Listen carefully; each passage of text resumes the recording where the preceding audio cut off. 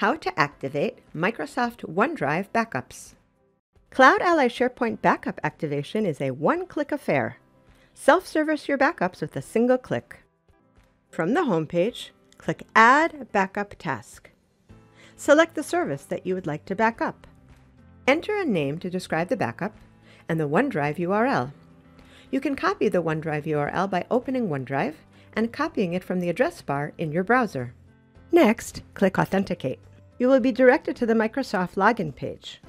Make sure you sign in with your Microsoft admin account. The first time, the system will ask you to provide read and write access to your Microsoft tenant. You now have the option of choosing numerous configurable options. Do you want to automatically activate new OneDrive sites? The default is yes.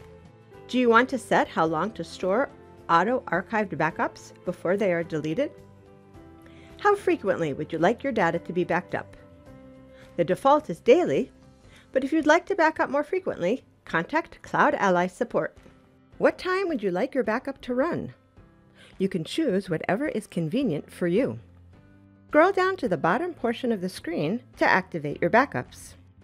After selecting one or more OneDrive sites, click Activate in order for the backups to begin. They will start at the time that you selected on the initial configuration page. Success! The backup has been activated. When you return to your home page, the new backup job is listed there, and the status says Awaiting First Run, meaning your data will be backed up at the scheduled time. Your previous backups that have already run say Succeeded. The home page gives you a summary of how many OneDrive sites there are in total, how many are active, when this job was last backed up, and when it is next scheduled to be backed up. If you want an on-demand backup, you can choose to back up now rather than waiting for the scheduled time.